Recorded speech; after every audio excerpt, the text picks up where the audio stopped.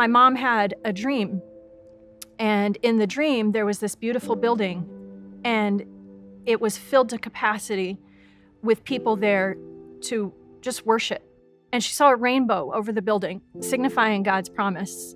And during that same time, a board member at the time had a vision, and he could see that if we were able to purchase this property, there would be like a bridge between the church property and the high school. And kids and leaders and people from the church would just be going back and forth seamlessly, because we were going to be a light in our community and a light to the surrounding schools.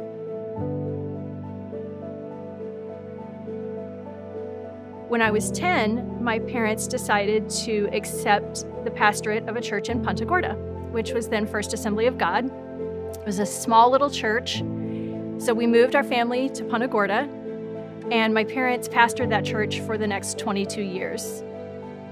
A couple of years after moving, they decided as a small congregation that they wanted to take a huge step of faith and purchase 10 acres of property and build a building where they could grow and expand as a church. So that is what became Abundant Life Assembly.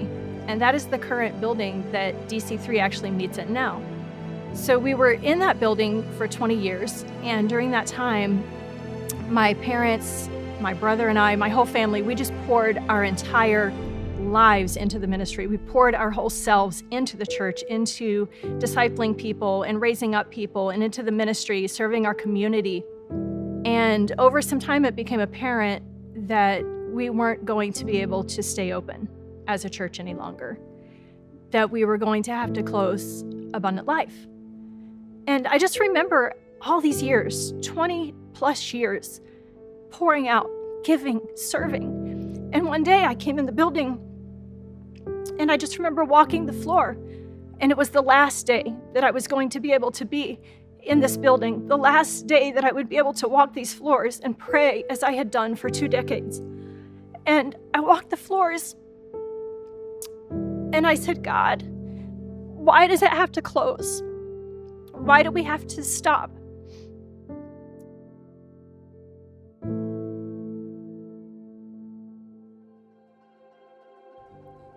After DC3 moved into the building, my mom drove by one day and she left a note for Steve and Sarah. And she just wanted to express to them how glad she was that this became a church, that they were able to come in and be a part of the fulfillment of the years of labor and dreams and prayers and visions that we had had as a family. About 1.5 years later, Eddie and I felt called to attend a different church, Deep Creek Community Church. And I thought, God, I know we're called to this church. Like, I know we're called to be here, but this is honestly the last place I want to be right now. But nonetheless, we were called. So we came and we attended, and we sat in the chairs Sunday after Sunday for an entire year. We would come on Sunday, sit in the chairs, and leave. And Pastor Steve spoke a message. It was in a series called CrossFit, and he handed out cards, and he asked everybody to write something on the card that you needed to leave at the cross. And to be honest, I don't even know what I wrote on the card. Couldn't even tell you. But I brought my card to the front steps, but I couldn't just walk away. I fell down at the steps, and I just kind of melted into this puddle of tears. And I just poured it all out to God in the grief for everything that I felt like I had lost and my family had lost and all the dreams that had died. And when you have a dream that's birthed in your heart, you think, okay, I'm going to see this. Like, I'm going to see this come to pass. And it's going to happen like this. It's going to be seamless. We're going to see it. We're going to step out in faith. But it's not necessarily that way, because God has such a bigger plan and such a bigger purpose. And it's His kingdom and it's His work. It's not about any particular church that I might be involved in. It's not about any particular work that I might be doing. If I step out in faith, God's promises are true. So I may never see those things come to pass exactly like I thought they would, but they will as a part of His kingdom.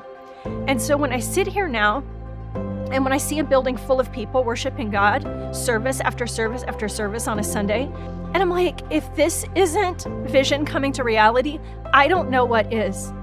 This is such a privilege to be a part of all of the years of the prayer and pouring into and giving that my family did.